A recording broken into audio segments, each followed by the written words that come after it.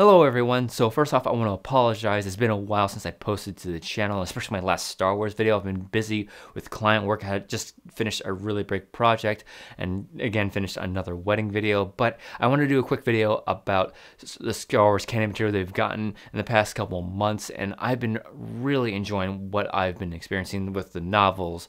I just picked up Jedi Fallen Order, really loving that, and of course The Mandalorian is just killing it right now. They're only 3 episodes in and I'm totally hooked, especially since after The Rise of Skywalker, we're not going to get a movie until 2022. And when that news first came out, I was very upset. I was like, oh my God, I want a Star Wars movie every year. I want December to be about Christmas and Star Wars. That's all I want in December. But now that The Mandalorian's come out and there's some really great stuff happening in the novels, and now Jedi Fallen Order, I hope we have another video game like that next year or in between the next couple movies. I'm thinking that there's enough out there with the canon materials to keep my Star Wars need satisfied, because especially with how big of a hit that Mandalorian is now, with Cassian Andor coming out, the announcement of the Obi-Wan series, and they've already greenlit the 2nd season of The Mandalorian. There's enough Star Wars for me to be satisfied, and that 2-year wait will go by so fast. However, what I really want to focus on in this video is the way that canon material outside of the films, especially the saga films, are tying each other together with other forms of canon. You'll see characters from one book jump into another novel, or jump into another canon material altogether. And what I love is that they'll either do it in a way that it's really subtle, and I'll do it in a line like, oh, that's from that one book, or they'll take that one character and meld them into a major story point of the thing that you're reading or playing or watching, and it does it so well. It's like things like that, like canon junkies like me will just geek out all over, but to the casual fan, it'll just be this little thing that they just mentioned. They'll know that it's just part of the lore of Star Wars. However, I'm wondering why the films don't do more of this, especially the saga films, because the standalone films do have a couple of references.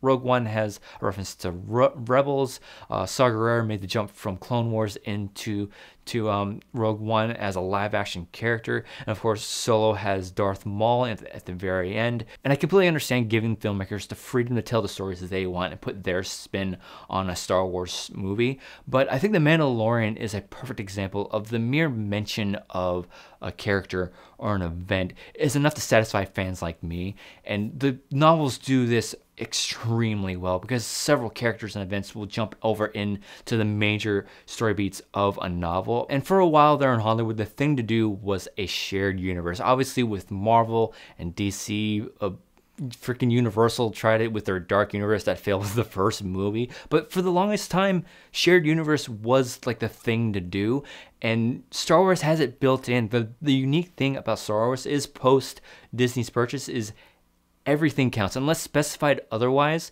anything that happens in a book should and will affect anything else that any other story wants to be told. And I wish that it would be more of canon would influence the movies and not the other way around. It seems like writers of a book or a comic book or any other canon material would get the major story points of the movie that's about to come out or it just came out, and they're like, oh, okay, that's interesting, let's spin off and tell a story there. And I really wish, instead of that happening, I wish the newer films coming out would look at the canon overall, get with a story group or something, and look at, hey, that's something cool, let's bring that into our film and sort of try to incorporate that into the movie. And obviously it's a little too late for it to change anything in The Rise of Skywalker. The movie's basically just sitting there waiting to be released. I mean, John Williams just finished the score to it as of this recording. I believe it was yesterday that was reported that he's finished scoring the movie. But this movie has been just set up perfectly by Resistance Reborn, because they're gathering all these pilots and all these Resistance members into that book and from all over canon.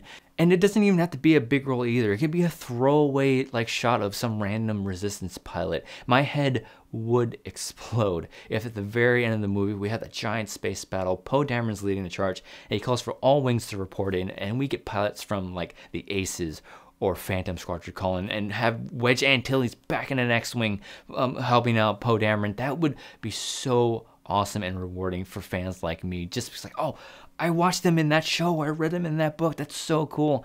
And I'm the chances of that happening are very low in my opinion.